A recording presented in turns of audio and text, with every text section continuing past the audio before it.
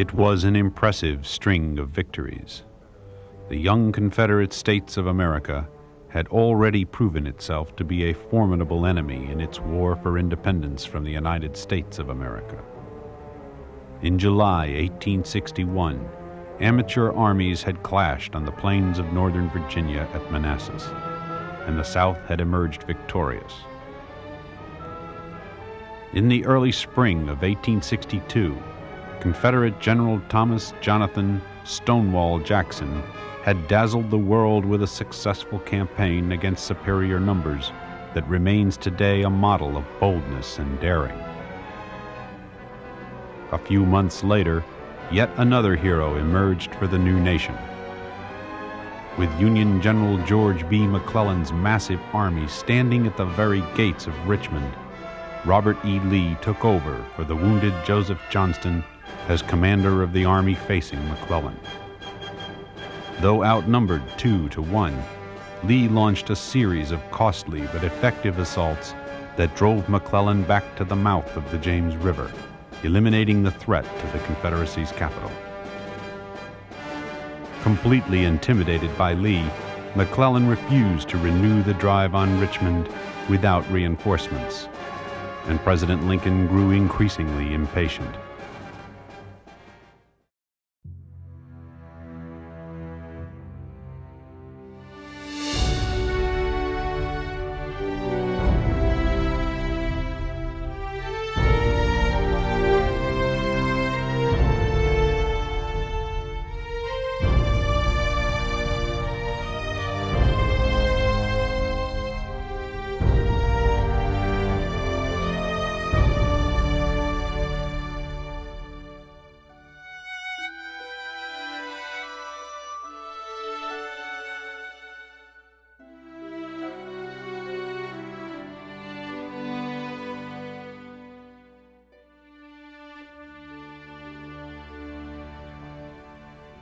Finally, Lincoln resolved to take matters into his own hands.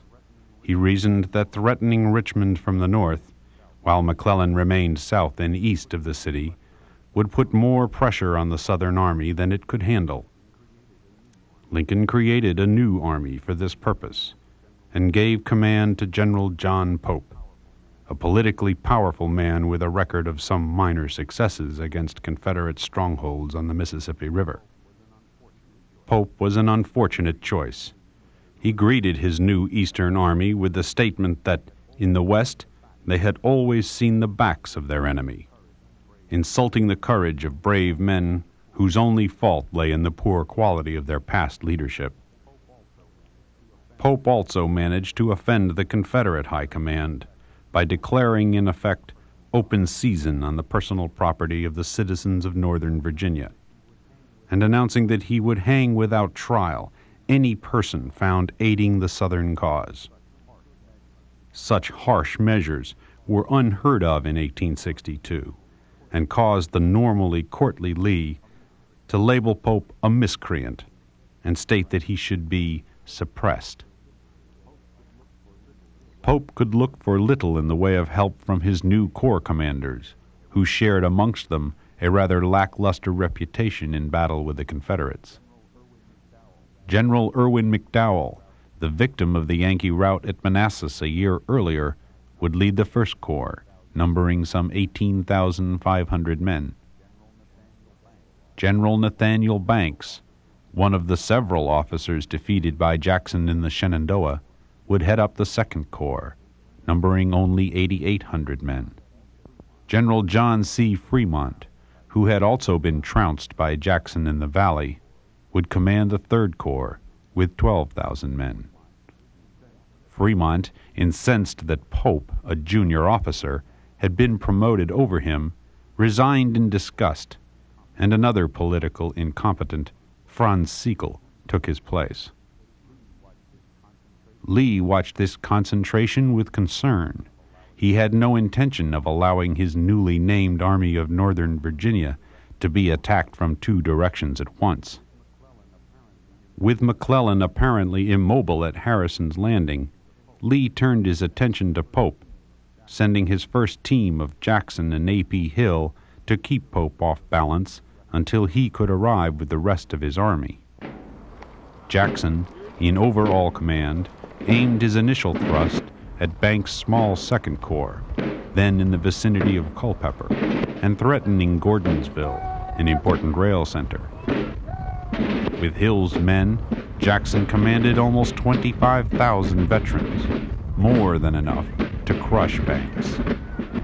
As reports of the Confederates' approach came in, Banks sent Sam Crawford's brigade south to slow the advance, while he brought up the rest of the corps. Yes, sir, General Banks. General Wims, I'd like you to follow. Slaughter Mountain, as it was then known, lay 6 miles south of Culpeper and was bordered by a small stream known as Cedar Run, giving the battle its modern name, Cedar Mountain.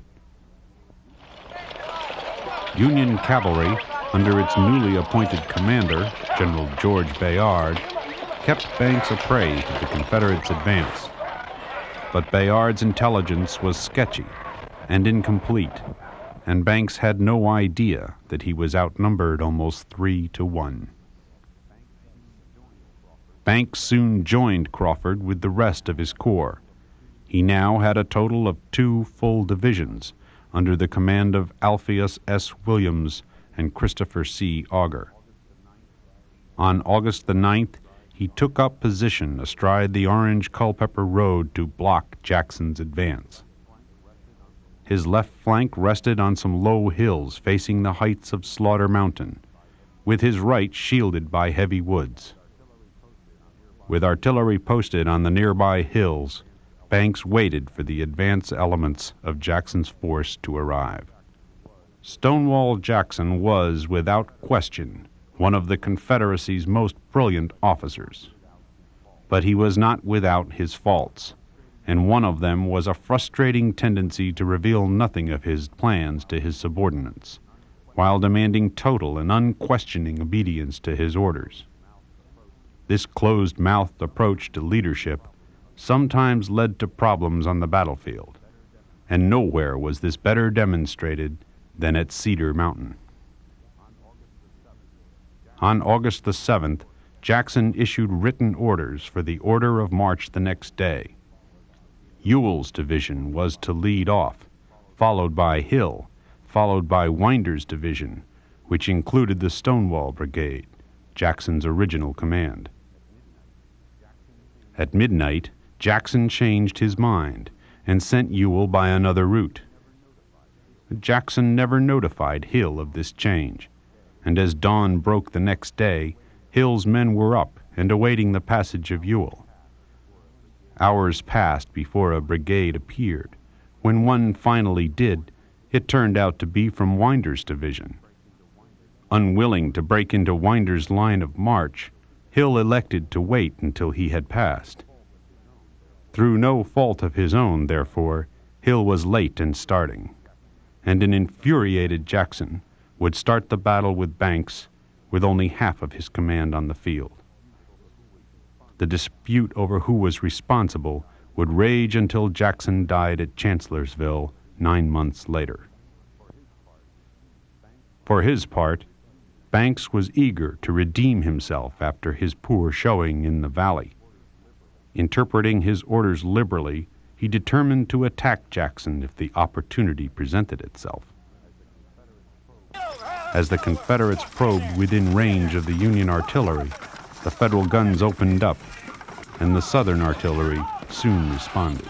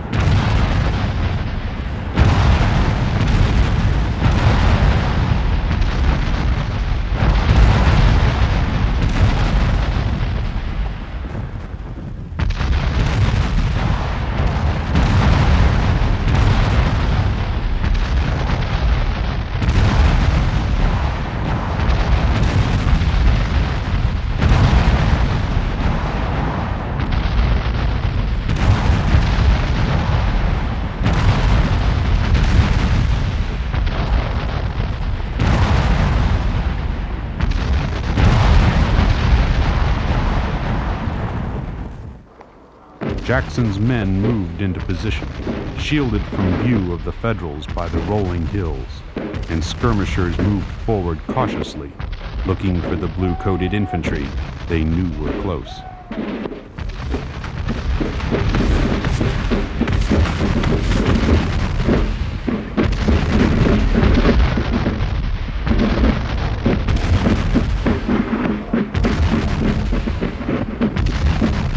Impatiently, Banks pushed the divisions of Williams and Augur forward, hoping for a quick victory. The men of Jubal Early's brigade on the Confederate right and Winder's division on the left took the brunt of this assault, and the fight soon became a slugging match between the two sides, taking its toll of the men in the ranks.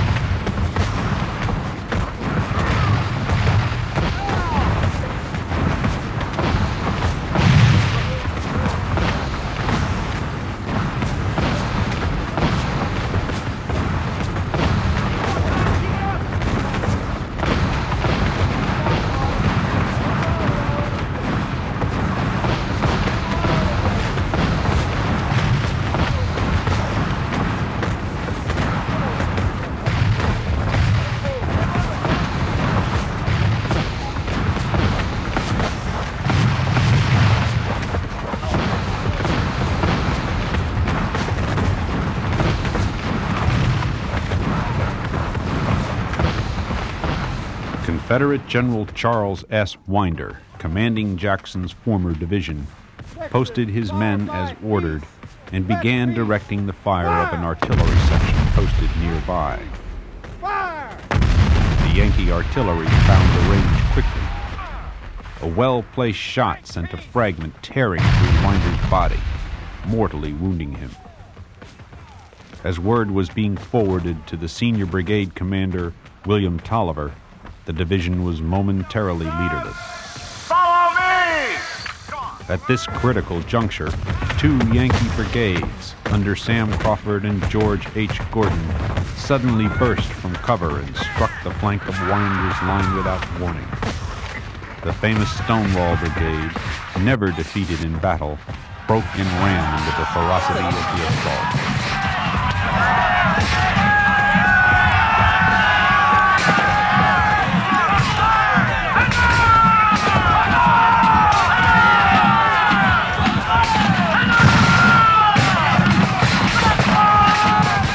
Fighting suddenly intensified on the Confederate left, Jackson, who had feared just such a reverse, rode to the sound of the guns.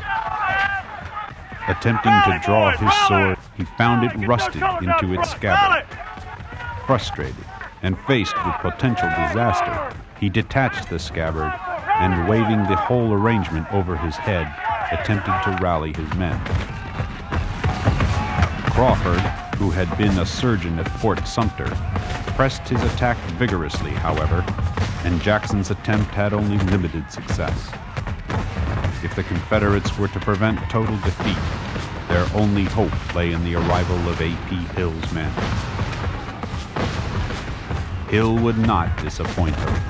He had donned his red battle shirt that morning, and his men knew they were headed for a scrap. Already his brigades were beginning to arrive, and he deployed them quickly as they came up the road. First, Thomas was sent to the aid of Early's men on the right. Then Branch, Archer, Pender, and the rest of the light division were thrown into line on the left, where Crawford was pressing his success. As Hill's veterans rolled into action, the Confederate line began to stiffen.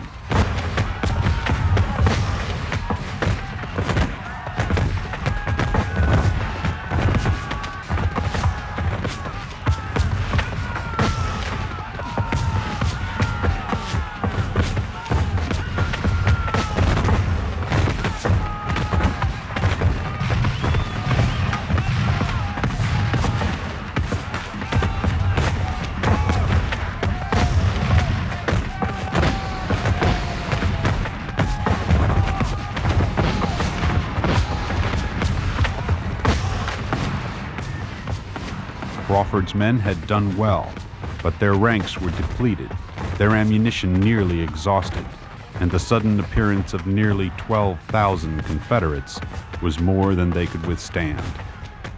Reeling under the power of Hill's counterattack, they paid a fearful price. Every regimental officer in Crawford's brigade was shot down. Almost half of his men would never answer another muster call. The Yankee attack dissolved into a run for safety.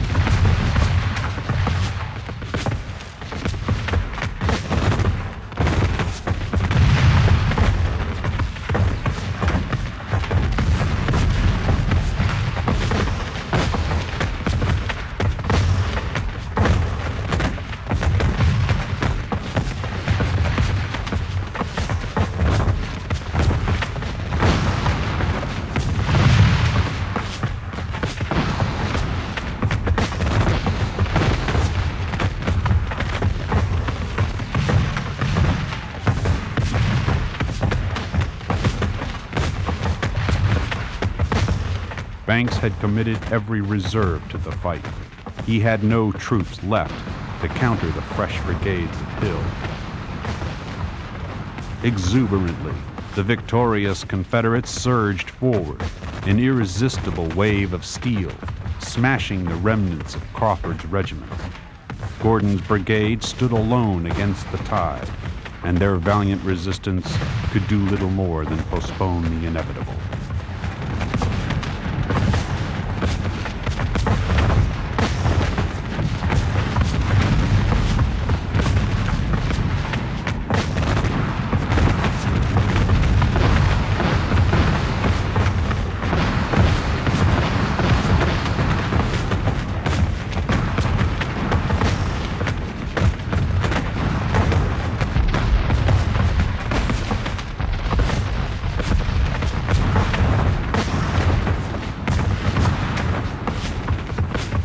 In gallant desperation, 2 squadrons of Federal cavalry under Major Richard Falls charged the Confederate lines in a vain attempt to slow them down.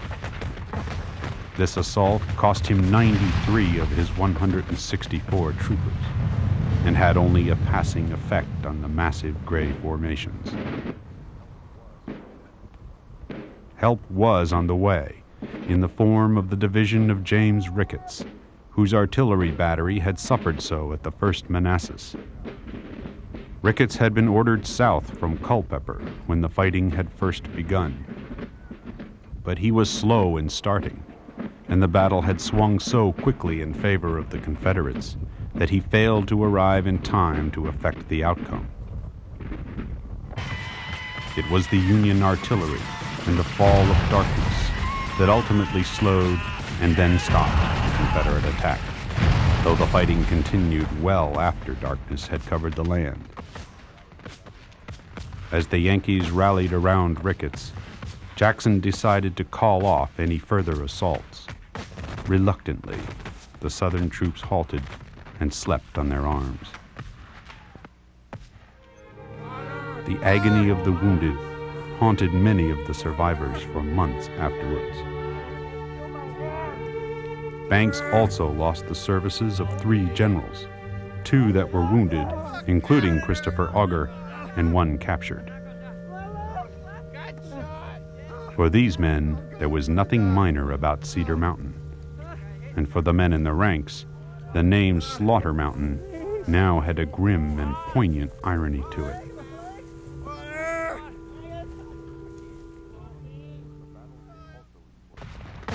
The battle was also important in terms of the unfortunate feud that emerged between Hill and Jackson.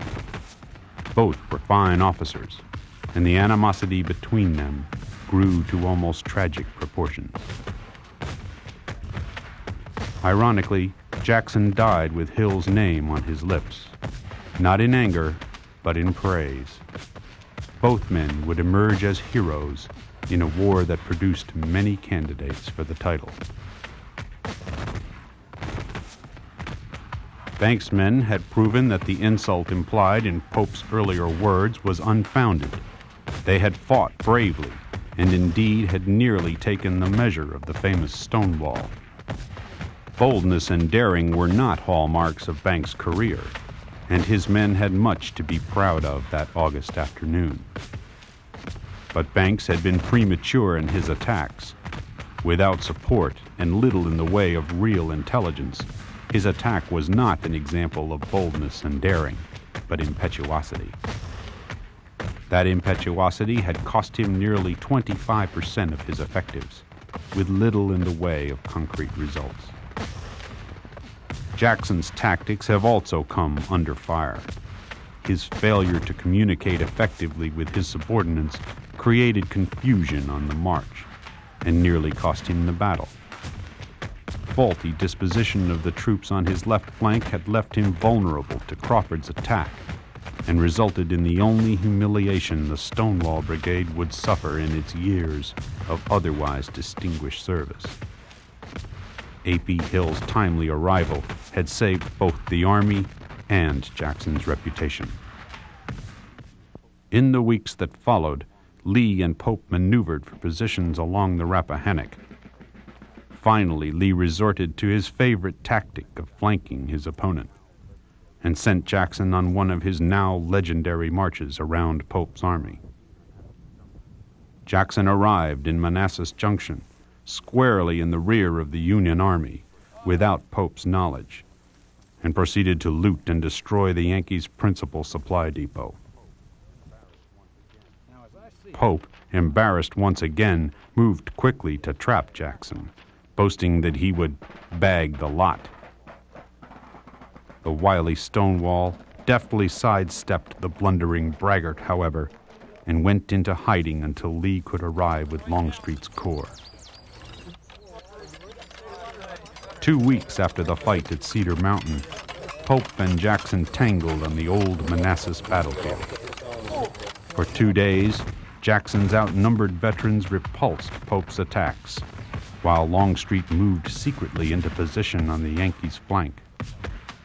When he finally moved into the fight, Longstreet's legions crushed Pope's divisions in a slashing attack that demolished the 5th New York Zouaves, which took 300 casualties in 20 minutes.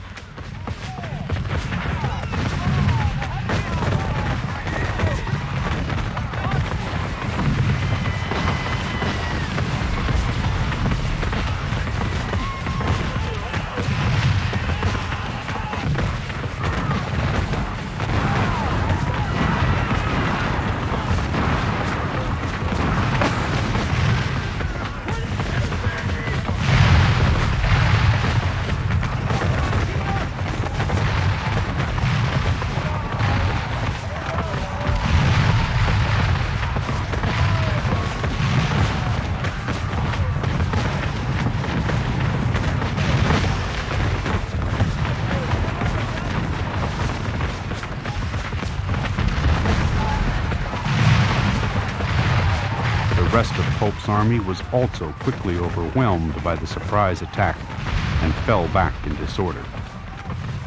Although the Confederate attack was eventually halted, the Union Army once again found itself outmaneuvered, outflanked, defeated, and headed back to Washington. Pope was finally finished. Shortly after this second Manassas, he was reassigned to the western frontier to fight Indians, and his influence on military matters was not felt again. The team of Lee, Jackson, and Longstreet had disposed of another of Lincoln's political generals and set the stage for a dramatic change in the character of the war. With little hesitation, Lee set in motion the wheels of invasion. And on September the 1st, 1862, the Confederate Army of Northern Virginia swung into column of march, heading north. It would be the first step in a historic campaign that would lead them to the banks of a lazy stream meandering through western Maryland, whose name would soon become a synonym for the bloodiest day in American military history, Antietam.